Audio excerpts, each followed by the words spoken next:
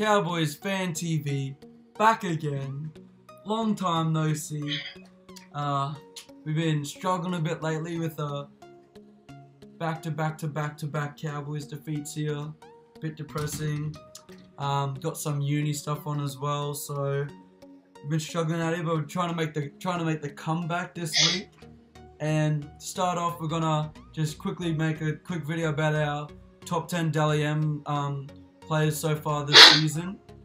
Just to recap that. C's been playing well, and to start off with, in 10th on 6 points is Jahrome Hughes from the Storm. So yeah.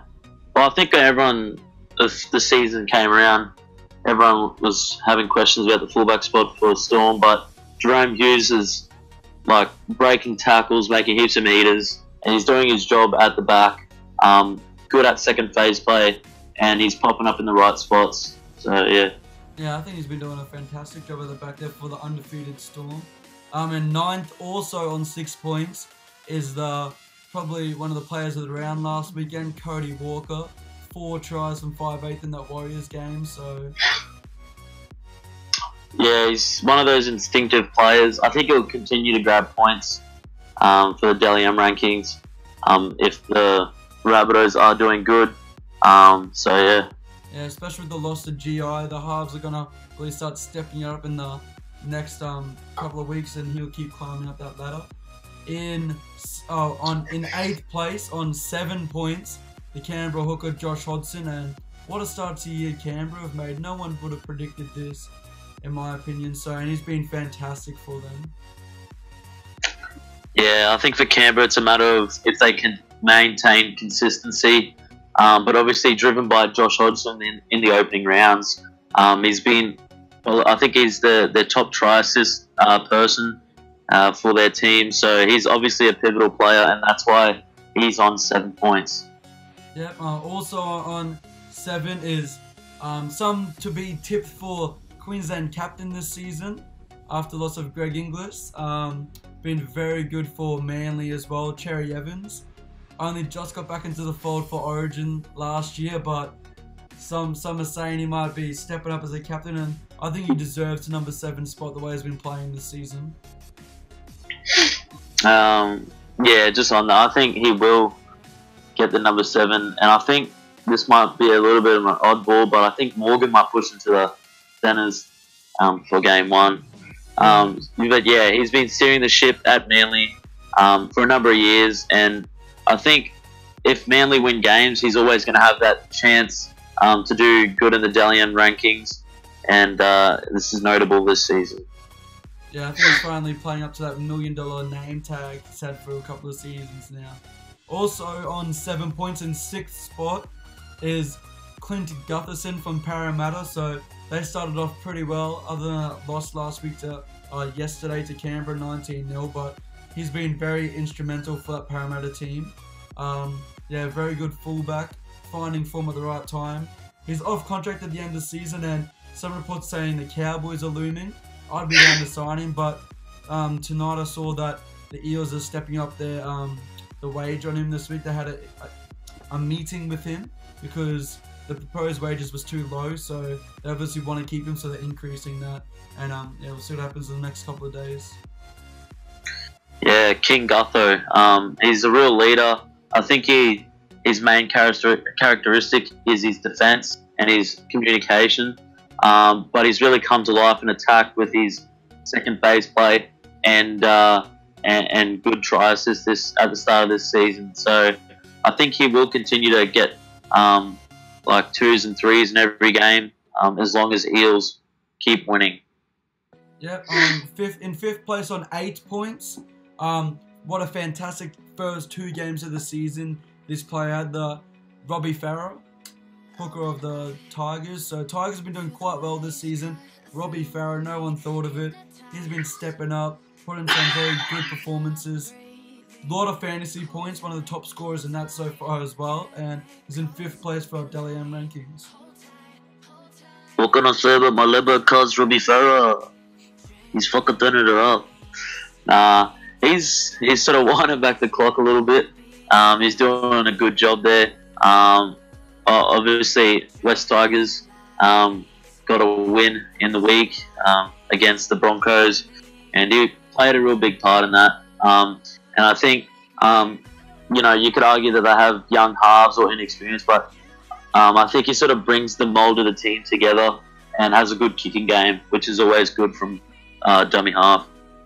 Yep, in fourth place, another Parramatta player, Mitch Moses, is making that half spot his own on 8 points.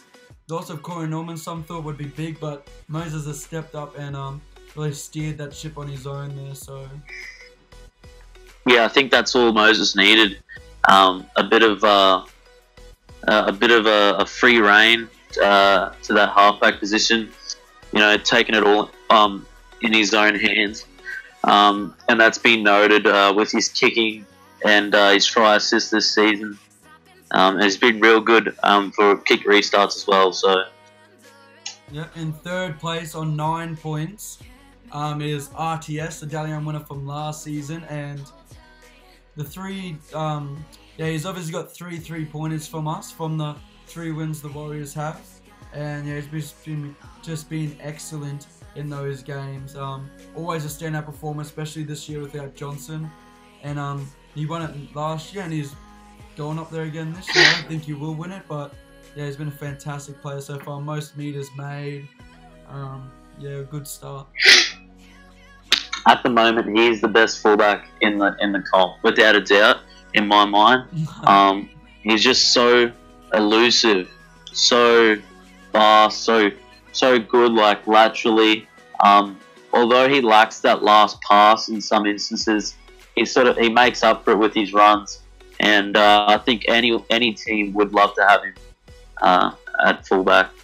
In second on 9 points is the player I think is the best fullback in the game, James Tedesco. So had a bit of a quiet start, but last week and this week as well, Roosters have really stepped it up through him. I think last year the one thing that was lacking was his final ball to get that assist out on the edges, and he's really started to excel in that. Brilliant tackle breaker, fast, reliable Australian fullback now. So Roosters go back to back. He's really going to step it up again, and yeah, he's just been fantastic so far. Yeah, I just think obviously a shaky start to last season and a bit of a slow start to this season, but has really come into his own. He's such an explosive player, and I think for Roosters to go all the way again, he needs to be firing, and he has been to start this season. That's why he's up there in second spot. Yeah, and leading our way on 11 points, 2 points clear at the moment for us, is Cameron Munster from the Storm. So what a start to the season they've made, 5 from 5. And he's been the standout player, I think, him and Hughes. What can I say? Australian number 6, Queensland number 6. He's very good at second phase play. Just run first, pass later. I think his motto is very strong for 5'8" as well. Bumps off a few players, puts good hits on. And I think he's one of the best sixes in the game this season. Yeah, definitely. I think if the Storm were without Cameron Munster, they would not be 4-0 to start the season, without a doubt. Hey? 5-0. It's around 5. Oh yeah, 5-0, whatever. But yeah, he's such a good player, and he wasn't my tip for Dally M this season, but he's sort of getting up there now, considering he's at the top after 5 rounds. Yep, so that was our top 10 Dally M players in our opinion so far. It's not the actual Dally M, but yeah, so those were Ours our are better. thoughts. Put yours down in the comments down below, and tune in next time for another video.